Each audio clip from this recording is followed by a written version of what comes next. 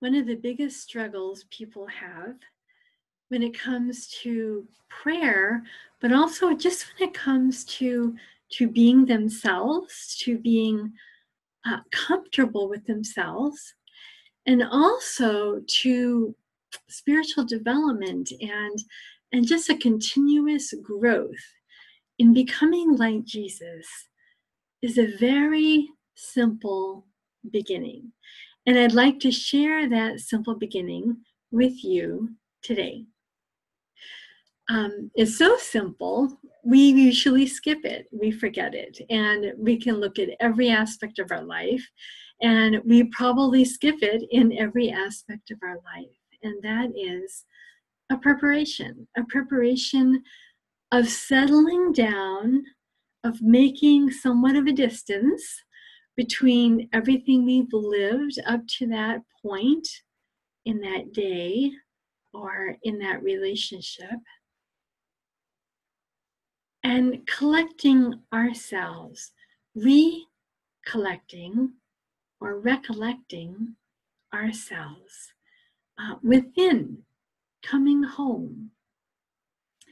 Since the fall of Adam and Eve, there's been this phenomenon where everything within us, our awareness, our attention, our desires, our imagination, have been fragmented and kind of cast to the winds.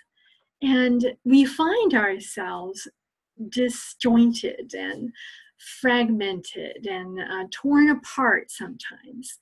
And then we try to pray, or we try to have a friendly or loving conversation with someone, or we try to focus on work that we're trying to do, or we try to be there for our child, and we find it difficult. We find ourselves nervous or excited or upset or unable to hear or concentrate. And so I want to share with you a very simple little exercise that if you do this, over time, you'll discover yourself coming home and finding in that home such beautiful treasures that you can then give to others.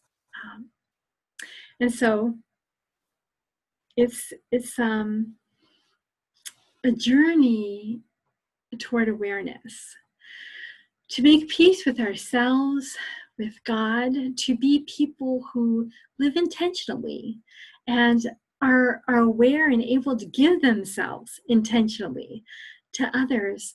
We first have to be aware of what we're thinking, of what we're wanting, of what we're desiring, what our expectations are, what our assumptions are. And this is quite a journey. If we were living in a monastery or in a retreat house, continuously on retreat, it would probably in some ways be a little easier to focus.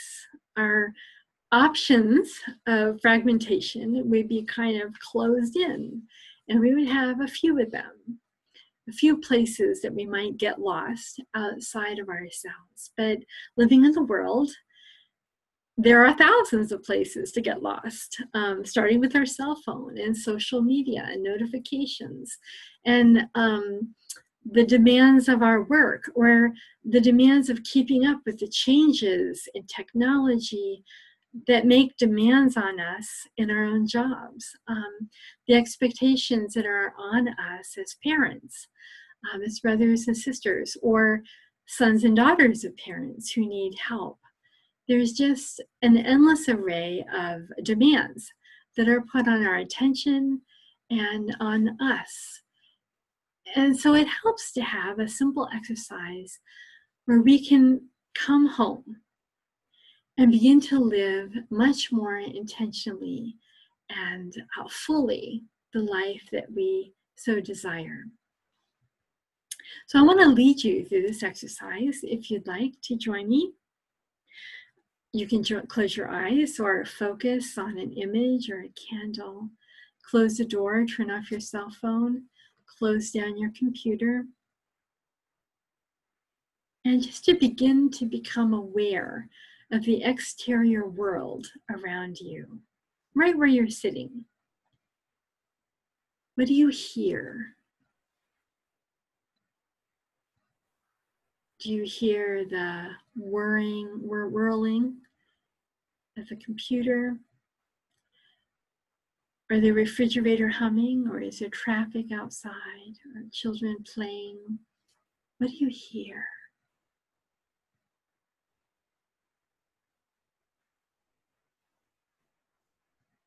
Just allow that sound to just wash over you. Really hear it.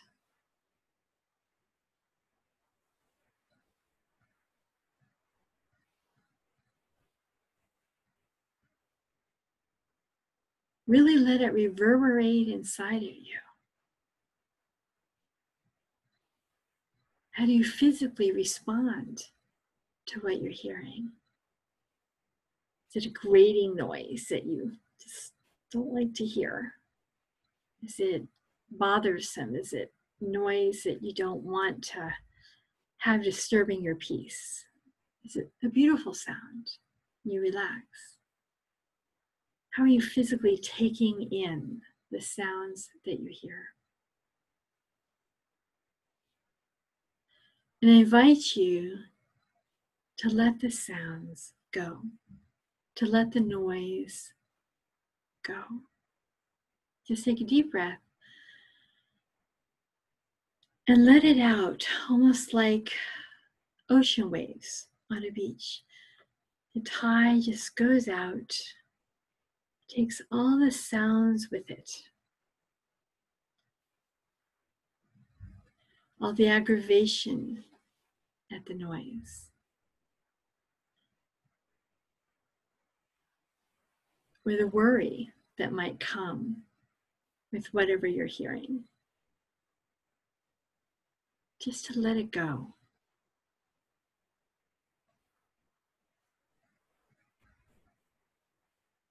The sounds will still be there, but they don't need to hook your attention, your reaction to them. They don't need to run up against your expectations that they would be different or that they would not be there.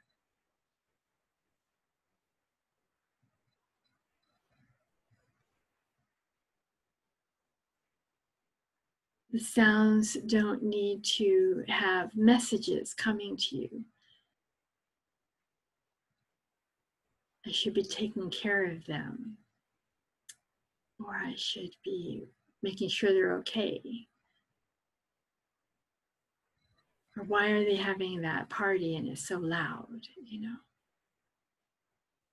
When can we move from this house away from the traffic? All these thoughts come from what we hear all day long.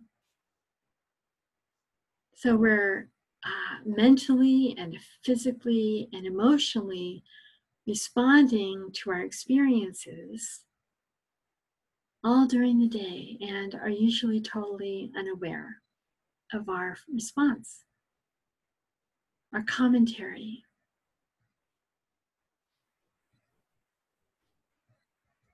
Can you sense some of that within you?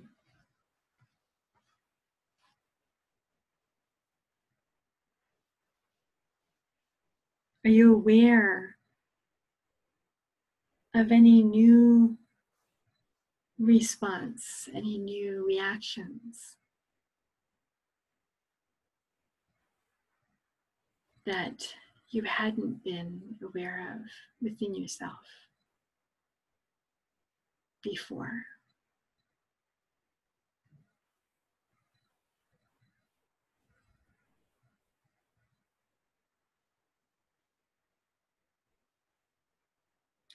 Now imagine yourself to be a stone statue, heavy, still, unable to move, unable to speak, unable to feel, unable to think. A stone statue. It's just sinking slowly over the centuries into the ground and disappearing gradually, more and more over the years.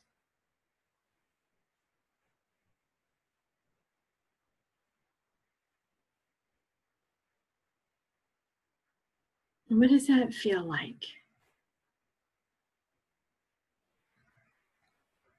And as the statue sinks, I invite you to let go of your past,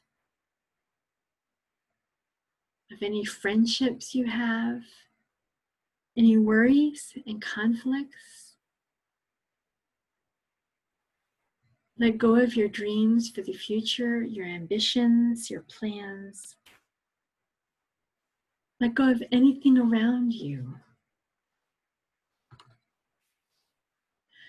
Let go of anything outside of this very moment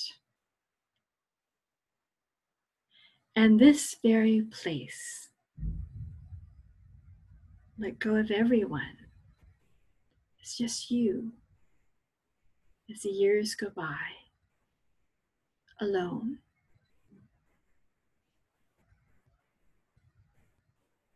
Mentally scan your body and tell it to relax. Relax your shoulders and your arms and your hands and your legs and your feet. Tell your heart to relax. Relax your stomach, your mind, your eyes.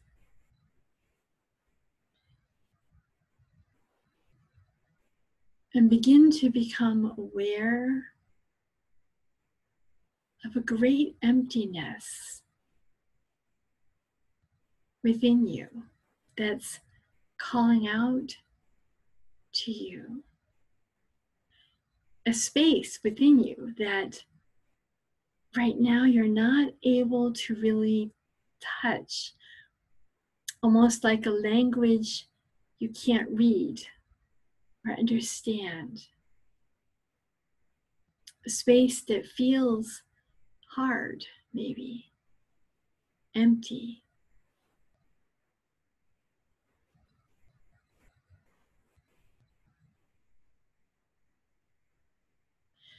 And allow a quiet breeze to blow through that space. You see a few leaves blowing around, or a butterfly, or a bird. Just a quiet little breeze blowing through your interior space.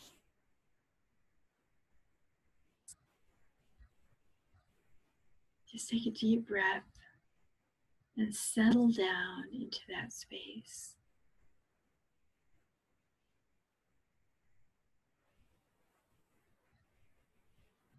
Resolve to stay there a bit,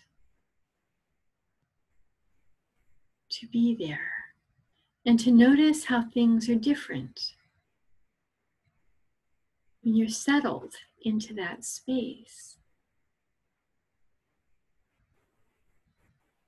than they are when you're running around or when you're checking on things, posting things, and analyzing things, rushing to get things done.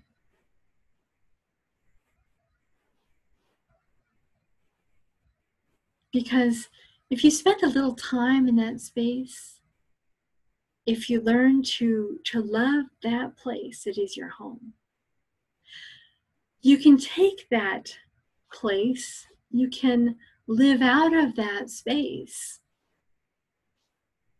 as you're posting and checking and running and resolving and fixing and working. Because really, you're in both places. But the biggest treasure in that space, it's not just you. It's you coming home to a relationship that God has wanted to have with you from all eternity. It's a special relationship that he's dreamed of, that he's going to have with you, only you. It's different from the relationship he will have with anyone else. Only you and only me. And he's waiting for you and for me to come home and to be in that space and to discover the treasure of that relationship. Because that relationship is what will make everything else that we do and live, experience, and give and suffer meaningful and holy and beautiful.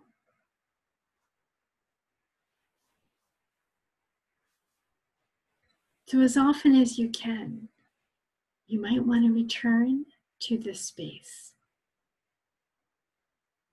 And I promise you that every time you return, you will discover over time something deeper, and you will be given by God something more beautiful.